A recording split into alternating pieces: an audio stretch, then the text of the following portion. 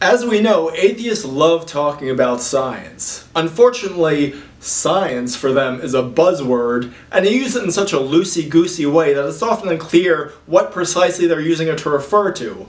Now, occasionally they use it correctly to refer to a method or a body of knowledge, but other times they use science to refer to the philosophies of scientism or naturalism, and sometimes they even use it to refer to the natural world itself. Wow, science is so awesome. Now this is ironic since the philosophy of naturalism actually undermines the scientific method. I'll explain how, but first, a little background reading is in order. It's an article from Robert Epstein, who is a senior research psychologist at the American Institute for Behavioral Research and Technology in California, and it's titled, "The Empty Brain. Your brain does not process information, retrieve knowledge, or store memories. In short, your brain is not a computer." Now, I'm not going to read from this article today, but I strongly suggest you check it out. Of course, the link is in the description.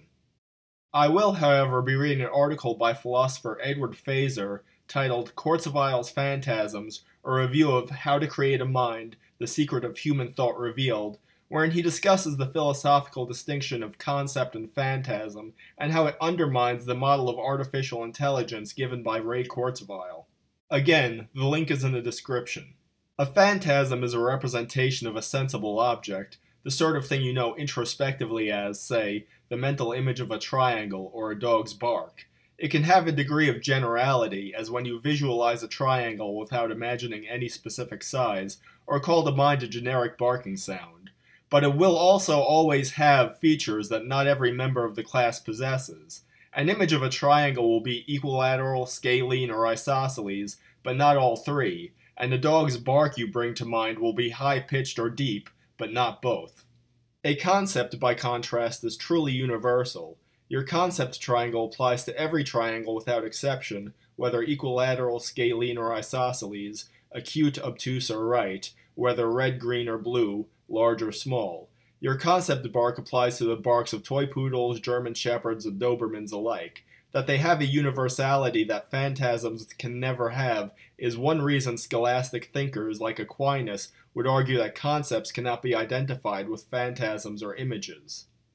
Assume materialism, factor in the extraordinary practical blessings computers have afforded us, what can't they do, and the notion that the mind is just a kind of computer might seem plausible. All it takes to seal the deal is some conceptual sleight of hand. Enter Kurzweil. The core of Kurzweil's position is what he calls the pattern recognition theory of mind, PRTM. The basic idea is not new. It has antecedents in the connectionist or neural network approach to AI, and ultimately in the associationist psychology of the empiricists, but Kurzweil provides an agreeably clear and concise exposition.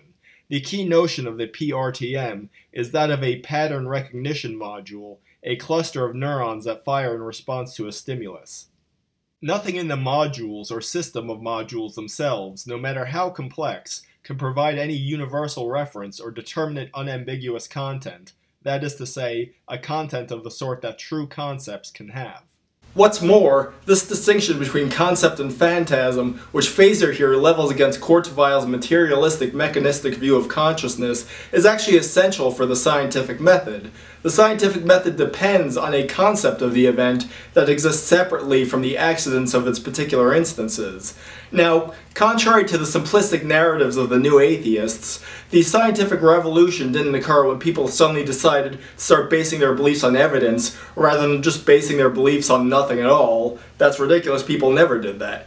The scientific revolution, however, did occur when people realized that countervening influences on physical phenomena could be systematically corrected for. A scientific theory is a conjecture about how physical things operate in an ideal set of circumstances that we may very well never encounter in reality.